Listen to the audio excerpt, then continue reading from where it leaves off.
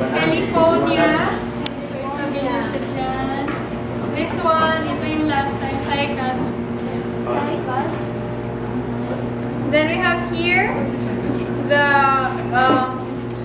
Chrysophytum. Ayan, Chrysophytum or the lily. Ay, Chlorophytum pala. Chlorophytum. So, notice that the leaves are narrow, tapos clumped sila in one side. Then here you have the modified stem or the bulb. And then we have here, tabihin natin lahat ng leaves. We have here Caballero or ano yung genus nila sa Anthophyta. So last time we had yellow and orange Caballeros. Now we have red ones. Yung ganito, what is this? Pag tinanggal mo yung leaf scars. Leaf scars. Tapos ito na yung fruit. And then this is... Hindi kinakain yan sa probinsya. Yung itsura. Hindi ko alam sa totoo. Hindi na rin naman.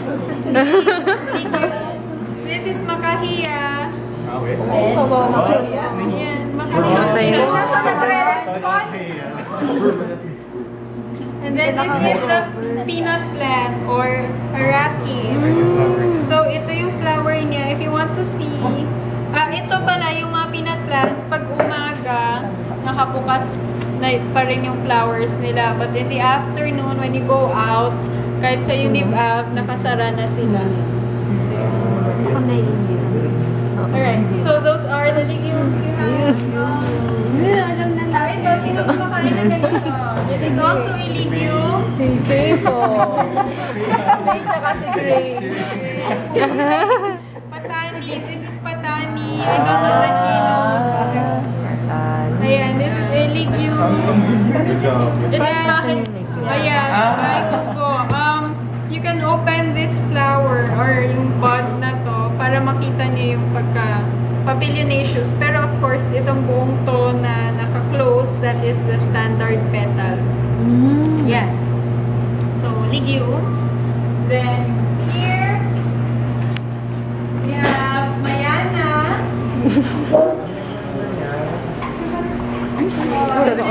Yun, so hawakan nyo yung stalk niya, ma-feel nyo na squarish siya. And then we have here the citrus or the calamansi. Ayan, no. So, hindi siya, depende sa season eh. Sometimes, or I don't know if it's in the season or in the temperature. Kasi sa Baguio, sobrang mataba talaga yung expanded legume. Pero dito ganda. Konting expansion. Siguro dahil maaraw. Ayan. And then, if you look at it against the light, makikita kayong maraming dots. Yes. Yes. I never lie.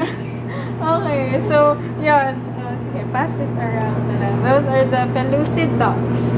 And then we have here Rubiaceae. So this is Museinda. Sayang nga lang wala tayong flowers. Ayan, so this is Museinda. This is Ixora from last meeting. Ayan. So, ayan, may kita nyo na yung leaves ay opposite. Ito rin opposite. So, pair, tapos pair, pair, pair. Ito, naputol na yung pair niya. Yeah. So, Museinda and Ixora. And then we have the Apocynaceae. Apocynaceae, ma'am.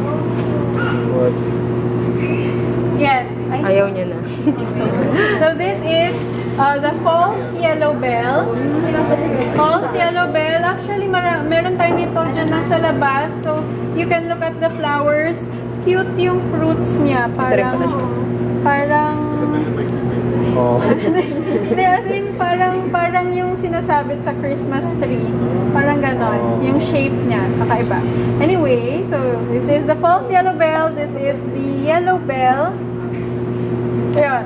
So, the flowers are bell-shaped. And, yeah. Second. And then this is amaranthus. We have 2 different species.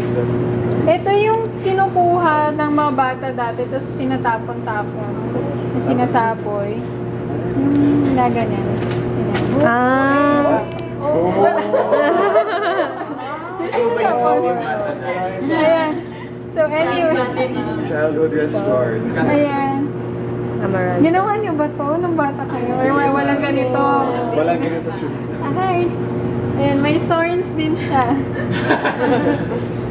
And then, tapos this one is the other one. So, yan, yung puti-puti yung scarius brax. Tignan nyo na lang ng mabuti. Hindi talaga makikita yung mga flowers. So, anyway, that's it. This is common in front of ivy mainly. Yan, yung mga violet na pang landscape. Amaranthus. Amaranthus. Pareho silang amaranthus. And then we have the eggplant. Solanum. This is solanum. So, yes. Yan, the leaves are hairy. Pero, i-compare niya siya with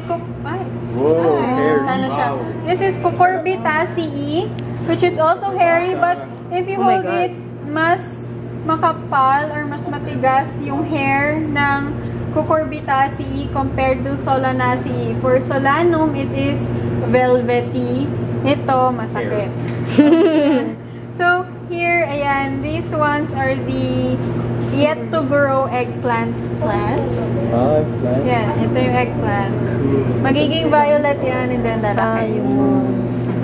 Yan. And then this one, so Cucurbita, notice that the leaves are brittle. So, pag hinawakan nyo, parang mapupunit. Parang pang scrub. Oo, parang pang scrub. Pinasa-scrub yan sa scrapbook. And then we have family Euphorbiaceae. So, ito yung Jatropha Califa from last meeting. O, buhay pa sila. And then this is San Francisco. I don't remember the genus, pero yun. So, you have the long petioles.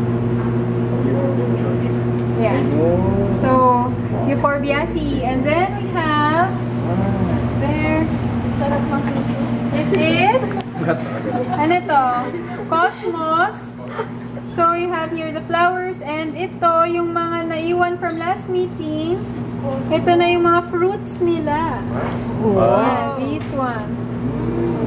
So, ito yung nadi-disperse by wind. Allergy. Yan, those ones. Oh my God! Ayan. Ayan, so huwag nyo na ha. Ayan, basta these are the fruits. And then, ito yung inflorescence. Aki. Ayan. And then we have here the family. Anong family yung may spadix? Araceae. So, this one together with this one. Araceae. So, we have Phylum, Gabi. Ayan, medyo nagkuha na siya. Tapos pag nilagay, okay, joke lang. Ayan, basta yun. So, this is Gabi and this is Dieffenbachia. Broad and fleshy leaves. Tapos, very thick cuticle. But, if you will collect Dieffenbachia, do not just pull them kasi, di ba, marami silang crystals kahit dito sa midrib or sa petiole. Ayun, pag nalagyan ng crystals yung kamay nyo, it will cause irritation.